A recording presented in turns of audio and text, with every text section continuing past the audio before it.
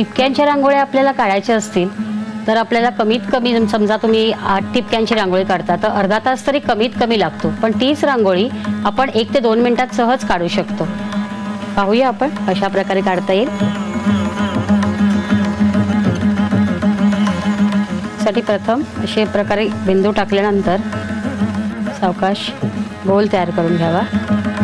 त्यावर अशा प्रकारे 2 गोल आपण तयार केले।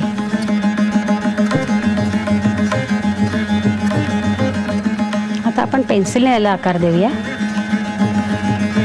प्रथम समोरासमोर आकार तयार करून घ्यावेत।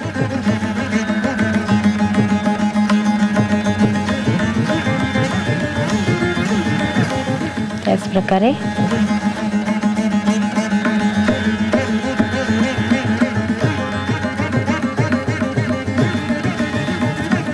यातही आपण कशा प्रकारे फूल तयार करू शकतो बघा।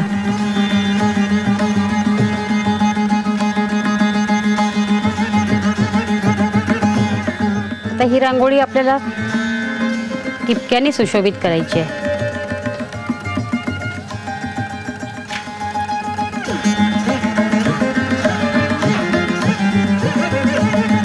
अशा प्रकारे आपली ठिपक्यांची रांगोळी तयार।